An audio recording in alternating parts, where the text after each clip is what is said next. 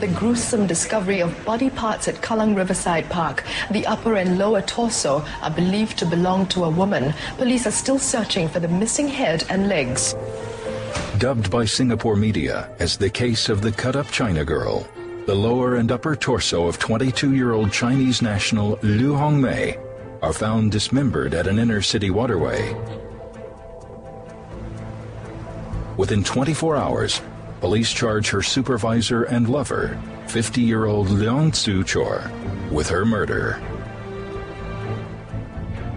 At Leong's unit, investigators discover critical evidence of the crime. Newspaper and plastic bags similar to those found on Liu's body, and a towel, which police suspect may be the murder weapon. Forensic scientists from the Health Sciences Authority begin to process the evidence from the crime scene. They start with the sample retrieved from the toilet bowl. Using a procedure known as Kastle-Meyer test, they confirm the droplet is blood. DNA specialists then compare the DNA profile of the blood sample with that of the victim's body parts. They match. This places the dismemberment in Leong's bathroom. As forensic teams continue processing the evidence collected, the autopsy of Liu's upper and lower torso fails to reveal any signs of a fatal injury.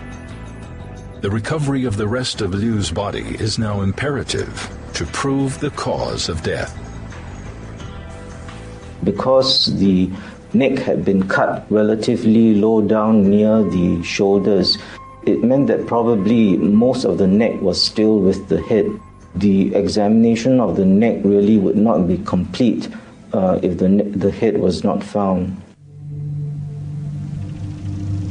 Leong maintains he killed Liu for love, as part of a suicide pact that she initiated. He says he strangled her in his bedroom with a towel. Shocked after seeing her lifeless body, he backed out of killing himself. Desperate to clean up any traces before his family's return, he rushed to dispose of her body. He claims he dismembered her body in the bathroom using a kitchen cleaver before disposing of her upper and lower torsos at the waters of Kallang Park near his home. He also tells police that he dumped Liu's head and shins in the Singapore River near a popular tourist spot. Investigators immediately start searching the waterways in an attempt to retrieve Liu's missing body parts. We got the assistance of the Met Services and MPA, Maritime Port Authority, to help us, to tell us the wind speed, the condition of the Singapore River. If I threw something here, most probably where would it end up? The rate of water flow in the Singapore River is slow. A female human head weighs about 4 kilograms. Police believe the body parts did not travel far from where Leong dumped them. What we were worried of is if the head and the shins, which were wrapped in plastic bags, would have floated. It would be taken away by the cleaners. Investigators learn that the Singapore River is cleaned every 2 days. Rubbish collected from the river is dispatched to the main incineration plant in western Singapore. So that afternoon, that was the third day, where we rushed to the incineration plant, and stench of the rubbish was unbearable. Yeah, but there was a job to do. We had to do it, and we did it. Facing investigators is 3 tons of rotting rubbish. Armed with shovels and face masks, Inspector Lim and his team begin the back-breaking work. They painstakingly sift and open up every trash bag from the rubbish pile. As we dug into the rubbish, I think our hopes of locating the head and the shins went dimmer, because we couldn't seem to find anything. The team works into the night with no sign of Liu Hongmei's body. Then they make an unusual breakthrough. Towards the end of the rubbish, there was this distinctive smell. If you know the smell of decomposition, you will never forget it. First time in my life, I was happy to smell the decomposition. Police rally and begin to concentrate their efforts in that area. Finally, after almost 8 hours of intensive digging, investigators recover Liu's head and shins. Because of the time spent in the water, the body parts have suffered massive decomposition.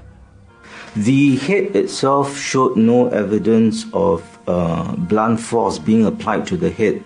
The rest of the neck was still actually present, and I dissected the rest of the neck that was still with the head.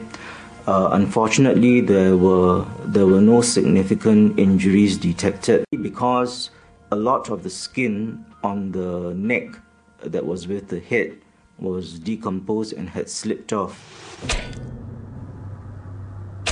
Although they've been cut, there's no firm evidence of strangulation. However, there are some types of strangulation which do not leave any marks to the neck. And the best example is actually when somebody is strangled with a piece of broad fabric, like a towel.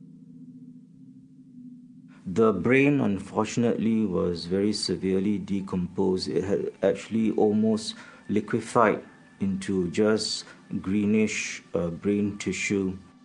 The decomposition is so advanced that visual identification is not possible. But a smile from the grave shows them the way. One of the things that I noticed on examination was that one of the upper teeth was malformed, and I had asked the police whether or not it was possible to get a photograph showing the deceased person smiling so that we could compare this photograph with the teeth. The photograph actually did show this malformed tooth, and just based on this malformed tooth, I was actually able to say that the head did belong to the victim. Investigators discover a clue that makes them seriously doubt Leong's motive for killing Liu was love. My colleagues actually found out that Liu Hongmei had lodged a report on the 14th of June 2005, stating that she had lost her ATM card, her POSB ATM card, and unauthorized withdrawal was made. Police obtain Liu's bank records and find that more than $2,000 was withdrawn 2 days before her murder. They review CCTV footage of each of the transactions. A man is seen at each withdrawal. Detectives believe that he is Leong Tzu-chor. At the back of our minds, we were thinking, could the murder be a result of the theft? We just had the suspicion that it could be linked. But the case takes a dramatic twist when further investigations into Leong's background uncover a startling fact. Leong Tzu-chor has an identical twin brother, also living in Singapore. Police now have to question, who is the man at the ATM?